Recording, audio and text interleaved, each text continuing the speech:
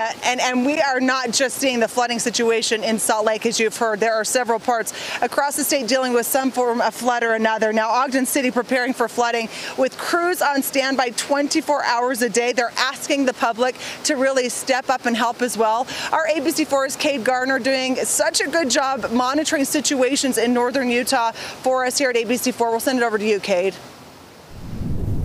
Emily, I am standing on a road that runs through Fort Buenaventura Park in Ogden, and you can barely tell that it's a road because it is now covered in mud and obviously water like I'm walking in.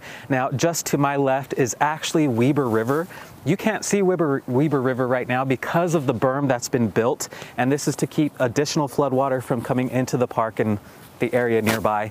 Now, the city and the county do expect to see some flooding around Weber and Ogden rivers, but it's the rivers that aren't even really worrying them at the Ogden City Department, the police department, the fire department. What they're worried about right now is the East Bench.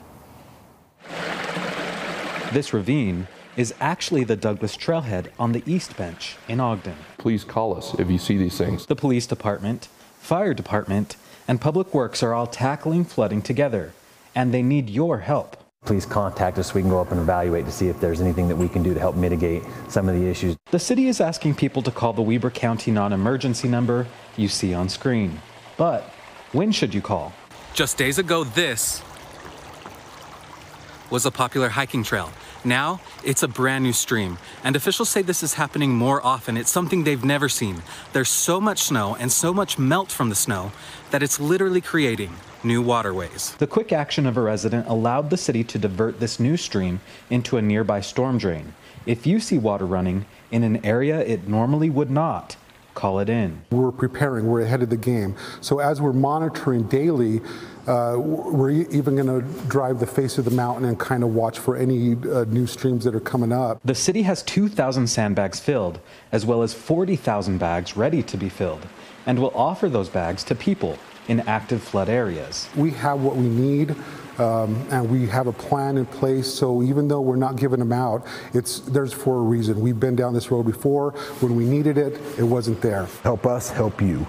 We're committed to help mitigate, to dam, dike, and divert these water issues, and we're here to help the community that's at need. Please watch for new waterways. Please watch for these creeks or these new systems that are going to be coming down off the mountain, creating new ravines, creating new issues and problems.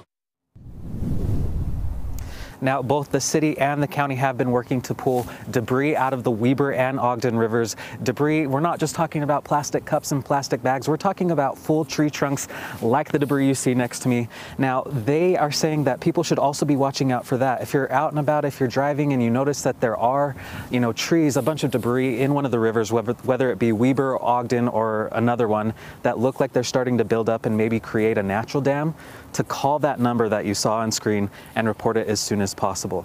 Reporting live in Ogden, Cade Garner. Emily, back to you.